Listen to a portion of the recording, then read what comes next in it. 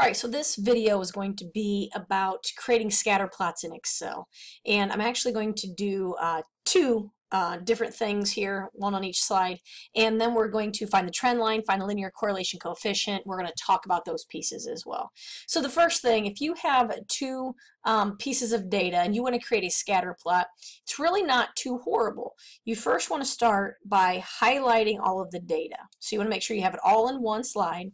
And then I'm going to go up to the top and I'm going to insert. Now I always just hit recommended charts, and if a scatter plot doesn't show up, I'm going to click all charts and down this left hand column where it says XY scatter, and then you can see I have a scatter plot.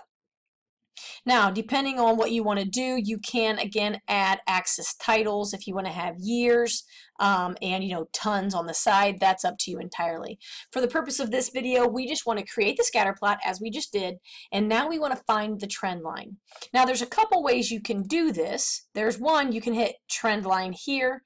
You can also, if you click on and make the dots show up, if you right click on the dots, you can also add trend line here. Either way gets you a trend line. So you can see I have this nice beautiful line in the middle. And when I clicked add trend line, you can also see on the right hand side format trend line options showed up. Now linear is highlighted here because we have a linear trend line. And I want to go down to the bottom where you see display equation on chart and displayed R squared value. So I'm going to click both of those, and I'm just going to click and drag those up so we can see them. Now if you recall, we have here y equals mx plus b. So you can see the number in front of x is negative 0.2317. That implies that my slope of this trend line is a negative 0.2317. It makes sense that it's negative because the line is pointing downward. The y-intercept for this particular case here is 463.93. Well, if you look at my y-axis, that doesn't make a whole lot of sense. But recall, a y-intercept only occurs when x equals 0. And the way this graph is written, or drawn, excuse me, here at the y, at this vertical piece, x is 1989. That is not 0. Those are not the same. That is why the y-intercept looks so funny.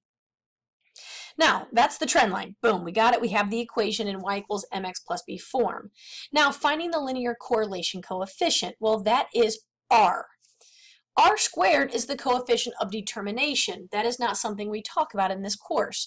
So we need to square root both sides in order to find R. So Excel will do that for you. If I type equals SQRT, that's square root, then in parentheses I'm going to type in that number, 0.8114. Because the square root of R squared is R, and that's what we want R. So we take the square root of both sides, and I end up with 0.900777. The square root of R squared is always going to be positive by mathematical standards. However, recall that the linear correlation coefficient describes the best fit of this line. And because this line is negative, we have a negative slope, that means our linear correlation coefficient is going to be a negative 0.900777.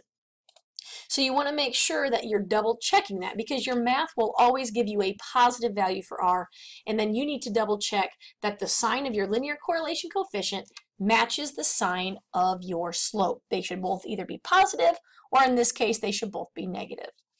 Okay, now I want to say let's do this same problem, except instead of having 1990 be my first year, let's let 1990 be 0. So if we create another scatter plot, this is the same data. I'm going to go in again to XY scatter, same thing I just did. And again, I'm going to go ahead and just click on right click, add trend line. Shows up, same thing I just did, right? Again, my format trend line shows up on the right, and I'm going to click on display equation and display R squared.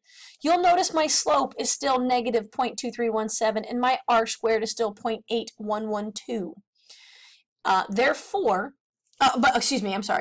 look at your y-intercept is now 2.91, and that makes sense. Where my y-axis over here, x is 0, and therefore the graph touches the y-axis at approximately 2.9.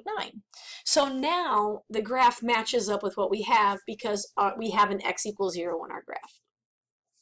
Okay, so I want to interpret the slope. Now we know that the slope is negative 0.2317. And if we make that over 1, I'm just going to pretend this is a fraction, put it over 1. Remember that in slope, the top number represents the y values, in this case tons, and in the bottom it's years since 1990. I know that because of the previous page. So interpreting the slope, and I'm going to go ahead and just type it, see if I can move that out of the way a little bit. The negative slope implies a decrease. So for every year after 1990, there is a decrease of 0.2317 tons. And it's kind of vague, but there's not really a whole lot of information given here. And so in this case, I put the x first, but you also could have written that as there is a decrease of 0.2317 tons for every year after 1990. Either way, that works just fine, right? They both say the same thing, but sometimes it's helpful to write out what the y and x stand for in your problem so that you have a better chance to understand what's going on. Okay, the linear correlation coefficient, I'm going to go ahead and do that over here. We know from the previous page the linear correlation coefficient is negative 0.900777. And again, we found that by taking the square root of 0.8114, which is here. So by taking the square root of 0.8114, we ended up with 0.9. But because we have a negative slope, we must have a negative linear correlation coefficient.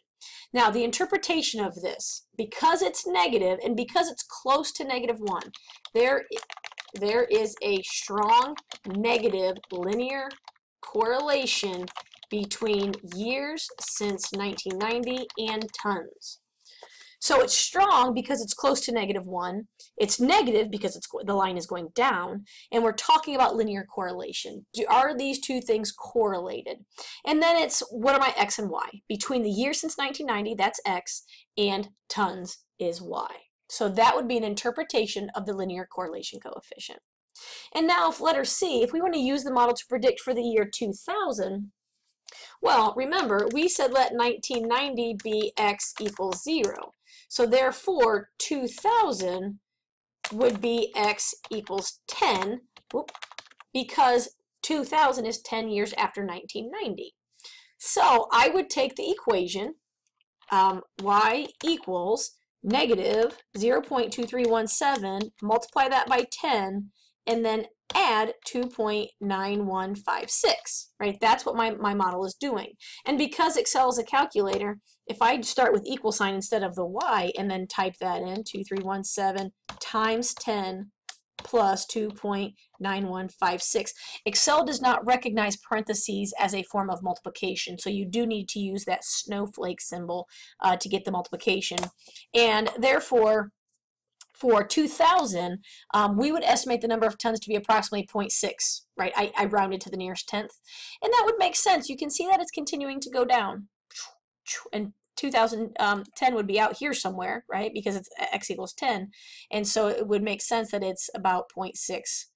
So it's about where that green box is. And that's how you can use scatter plots and trend lines, correlation coefficients, how they all work in this problem. So I hope that video helped explain that a little better. And if you have any questions, don't hesitate to ask.